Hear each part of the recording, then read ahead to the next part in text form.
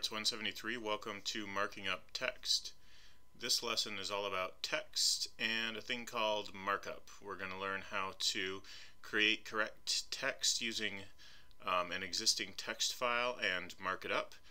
And we're going to understand the importance of semantically correct and appropriate markup when we're done with this lesson.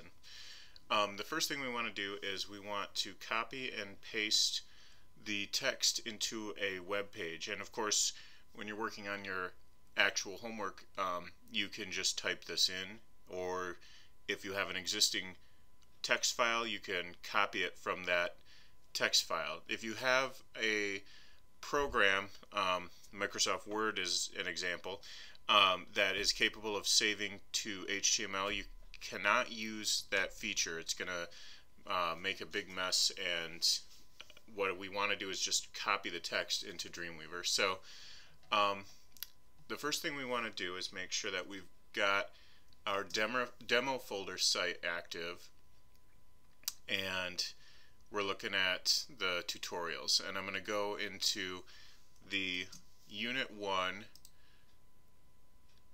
and under basic text there's a file called copy.txt, and you can just double click that and open it into Dreamweaver. So what this is this just gives us a starting point for this so that we don't have to type all this in.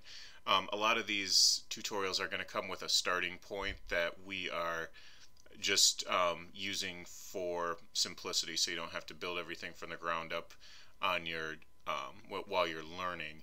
But at any rate, here's the copy that we're going to use, and I'm going to start a new file. I'm going to click File, New, or just Command N, and for the page type I'll just use HTML, of course. The only ones that we're ever going to use are HTML again and CSS, so the rest of these again you don't have to worry about. We'll just click Create, and here I am once again in split view. And one of the things about Dreamweaver, I'm still learning on CC, but we don't want to be looking at live view right here. We do want the split view on, but we don't want the live view on. We want to switch that to design view. So if you've got live view on, make sure to turn that off. In older versions there wasn't this drop down, but there's a little button that says live that you can toggle on and off. It's the same basic thing. What I'm going to do is I'm going to take the copy and just copy and paste it into my untitled document here. So the easiest way to do that is to select the whole thing, and you can just click Edit, Select All, or Command or Control A, and oops, I'm going to copy that to the clipboard. This is just basic stuff here, simple computer use, and then we're going to switch over to our new file. This is an HTML file that I'm looking at, not a text file, and I'm going to paste special, and you don't actually have to do this if you set your preferences at the beginning to paste text only. You can just click paste, but I'm going to go to paste special just so you can see it, and it gives us the option here to paste text with structure or text only. These two options are grayed out because there is no formatting, bold or italic, and there's no styles either.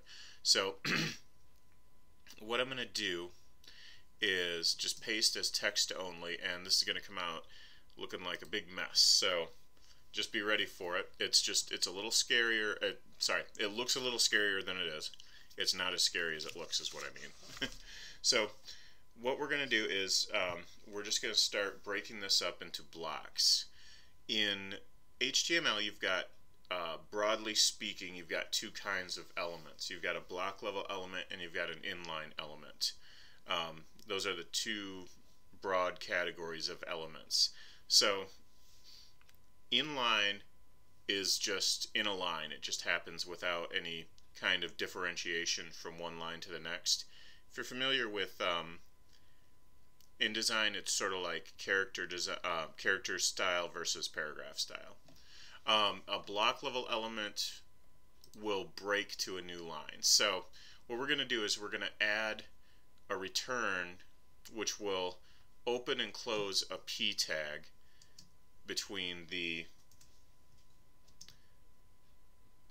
there we go, arts173 markup is the big header. So it's going to open and close a p tag wherever we press enter. So this right here is the first header, arts173 markup. So I'm just going to put my cursor after the word markup, and I'm just going to press enter. I ended up with an extra space there. I want to delete that space. Okay, so what that does is it surrounds this with an opening and closing p tag for paragraph text. And in fact, it actually surrounds the next bit in an opening and closing p tag as well, because it wasn't to begin with, but that's the only time it'll do two. For the rest of it, it'll close one and open the next. So what I need to do is just break this up into break this up into differentiated block level elements. So again, block level elements are things that automatically appear on a new line. Paragraphs, headers, lists, and block quotes. And there's a lot more than that, but those are the ones that we're dealing with right now. So every chunk of text that belongs together, we're just going to separate into blocks. The next one is going to be the beginning of the word starting from scratch, which is right here, for me at least. So starting from scratch, just put your cursor in front of the S and press enter, and that's the next header. Again, take a look at your text down here, your code view. You've got a p tag opening and closing at the beginning and end of every block. I had an errant space here after the scratch, but it doesn't really matter. If you want it to be gone, you can delete it. Okay. The next one is simply enter the text. We'll get rid of these extra spaces. To enter text on your pages, all you have to do is simply enter the text. The next one is the word p tag, right there. So, and as I'm going through this, you can see that in addition to being a tutorial for us to learn about text, there's the information in the file is also helping explain. So it's good to read these files too. So I've got the next header. It says starting with a text file. If you don't get these exact, by the way, it really doesn't matter that much. We're going to learn what we need to learn regardless. Okay, so the next thing I believe says text only. There it is, found it. Text only. So this is a reiteration of what you're learning from your tutorial, from your lecture notes. And we're just continuing down the line to break these up into elements. Property, I think the next one is property inspectors in the main menu, or property inspector or modified page properties in the main menu. Oh, and by the way, this is not really something that I do as much anymore. Oops, moved something. You can do it if you want to, but then I want you to forget about it because we're going to learn how to style with CSS. This page properties thing is not necessary for this assignment, so you don't have to worry about it too much. The next bit, as we work through this, we are breaking things into block level elements. There are two kinds of elements, inline and block level. Block level automatically appear on a new line. And again, inline means in a line. So, okay, so I'm looking for as we work now.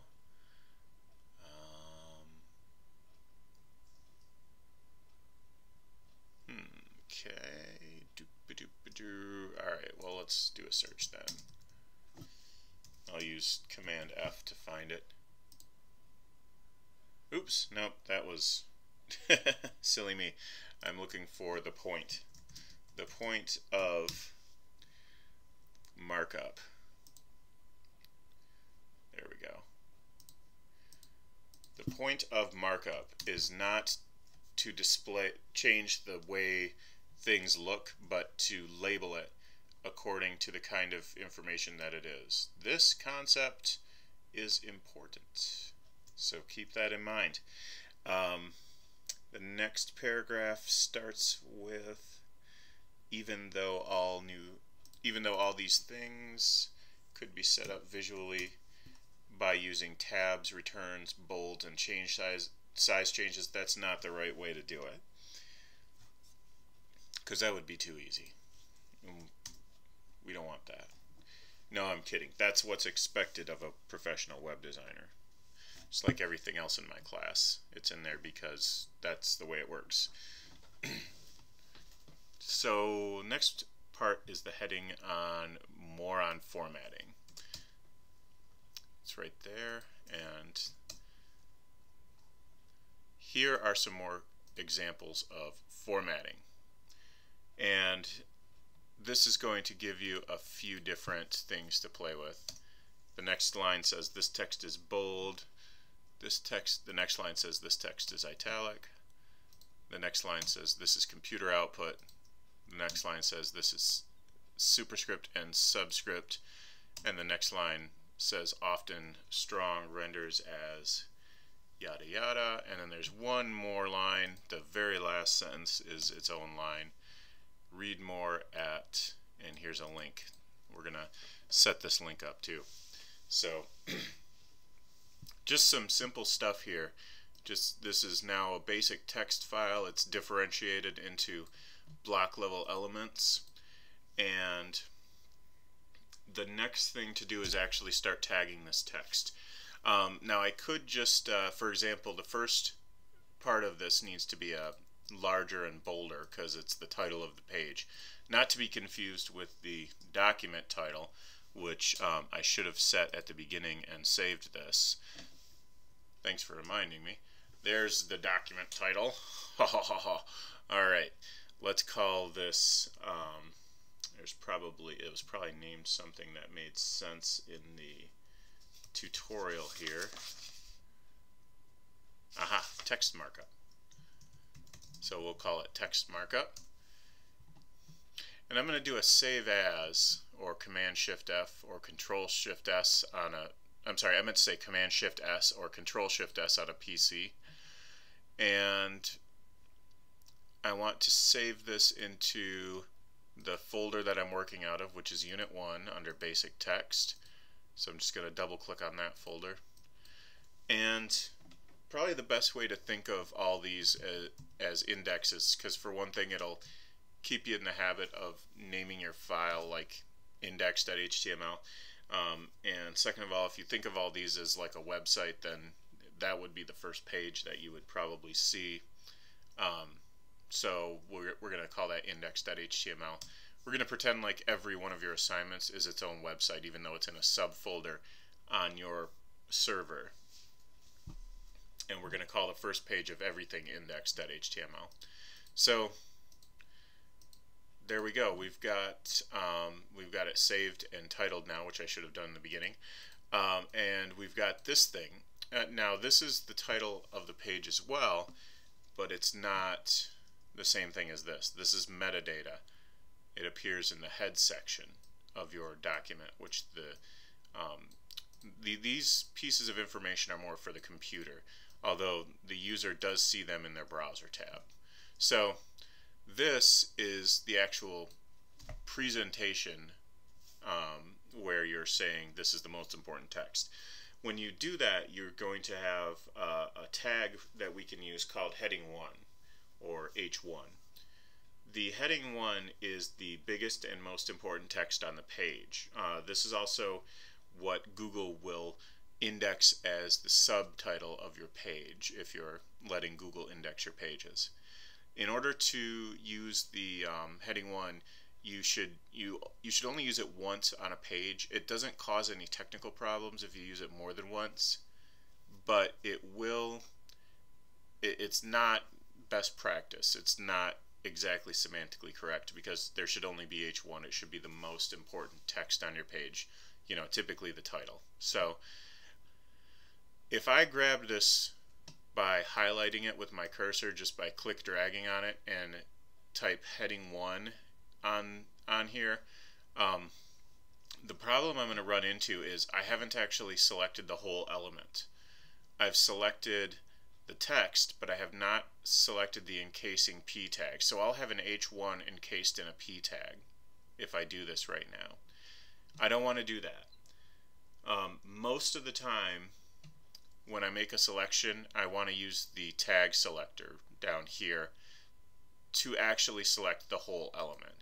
This isn't always the case, and as you increase in skill and ability, you will develop the judgment to know when you're isolating smaller parts of a selection. But easiest way to think of it right now is just use the tag selector. So I'm using the tag selector to select everything in this element, including the opening and closing p tag, and that's what I want. Now I'm going to go down to the properties, and I'm actually on CSS properties right now, which is not what I want. I want to be on HTML properties, and the format is listed as paragraph. And if I click on that, I can get a couple of different headings as well as the paragraph, something called pre-formatted. Don't worry about what that means, but right now H1 through H6 and paragraph text are of interest to us. So like I said, H1, biggest, most important text on the page. As soon as you click that, the text is bigger, it's bolder, and more importantly, it's correctly tagged. Right here we can see the H1 has replaced the P tag. So I could have again done this by increasing the size of that little bit of text and bolding it, but the problem with that again is that it's not semantically correct. And by that I mean, for one example is that Google will not be able to understand that this is the most important text on the page, and it won't index this as the subheading of your website. But again, it's also just bad practice. It's not the correct way to do things. So now the rest of these headers, like I said, there should only be one H1 per page. So the rest of these headers should be H2s. That's the next level down. And you can after H1 you can use as many of those H tags as you want. So you can have an infinite number of H2s and H3s. And they just get smaller. That's just a step down the hierarchy with each one. We're only going to take one step down the hierarchy, but you could have a subheading like an H2, and then you could have something else that was a subheading like an H3, and then you could have something else that was a subheading like an H4. So it's there for you, quite a few layers in if you want it. I'm going to just change these to, whoops, goof that up. I want to use the tag selector, and I'm going to change these to H2s. And I don't actually have to even highlight anything when I'm using the tag selector. I can just put my cursor on that element and click on that tag selector, and it does just fine. Again, we're making these H2s right down there. And there's a couple, one more. There's the more on formatting. You got to scroll down a little bit. Use the tag selector.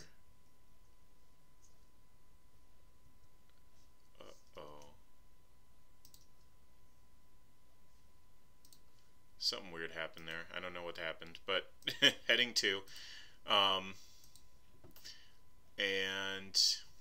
Okay, so there's our 3 headings. So now we're starting to mark this up. Now we're starting to get text that is tagged as the kind of information that it is. In this tutorial, this is going to stay p text. That means paragraph text. That means basically body copy. We're going to grab that element, again using the tag selector, and I think my mouse locator is doing something weird. Well, anyway, I'm going to click on that tag selector, and I'm going to center this using the format align center.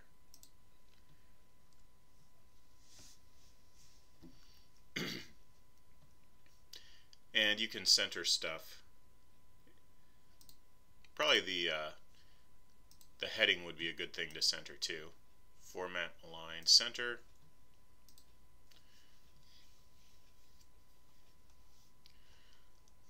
Okay, so we're looking good. There's a few more things in here that are of interest that we can tag.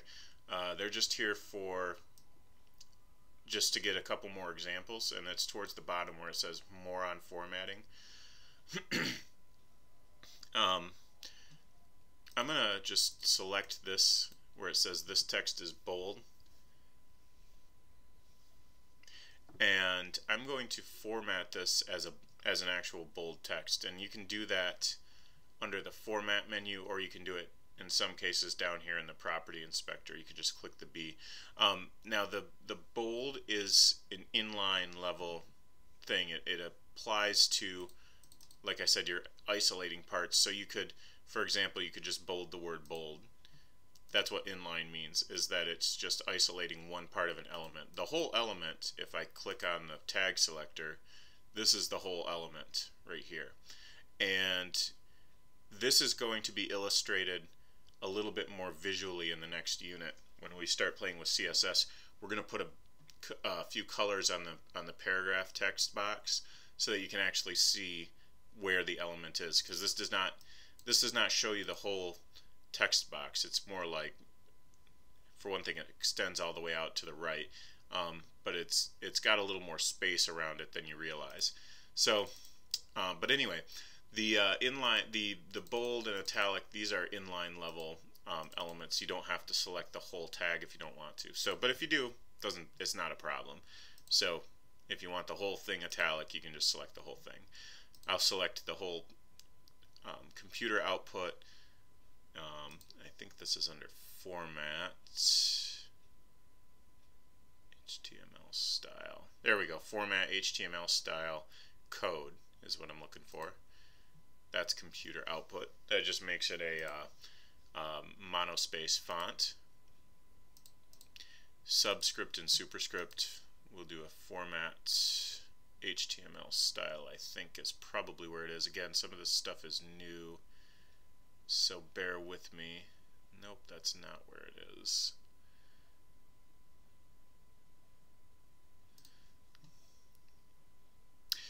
Well, okay, let's do a wrap tag then. I think some of these require a wrap tag. So instead of,